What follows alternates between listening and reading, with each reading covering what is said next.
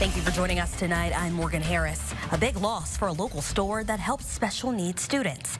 Thieves stole much needed money that's used to fund scholarships. Kimberly Donahue spoke to the leader of the school for a story that's only on 4. We really believe that if we can help kids and families in any way that we can, we should. That goal stalled for Miriam's switching post after a Grinch stole days' worth of earnings from the store.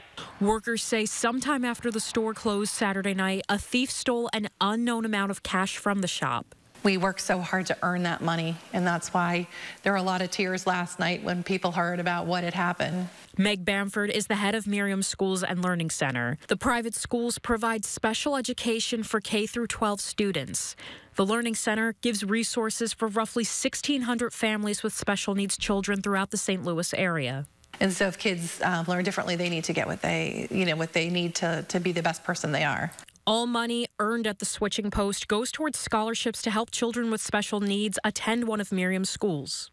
The theft comes during a normally bright time of year for the store. Saturday marked the start of the holiday extravaganza, an annual fundraiser that raises money to go towards scholarships.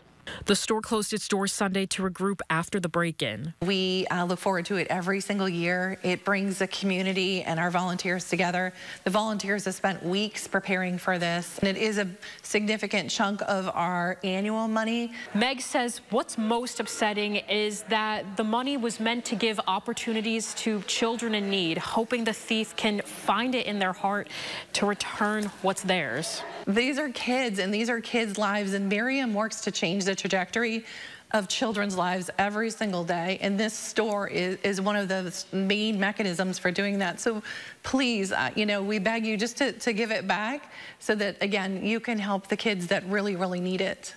This is their way to school. In Brentwood, Kimberly Donahue, First Alert 4. The shop says they are reworking their holiday extravaganza fundraiser. They'll reopen on Tuesday. We'll have details on how you can support Miriam's schools. Just look for this story on your First Alert 4 News app.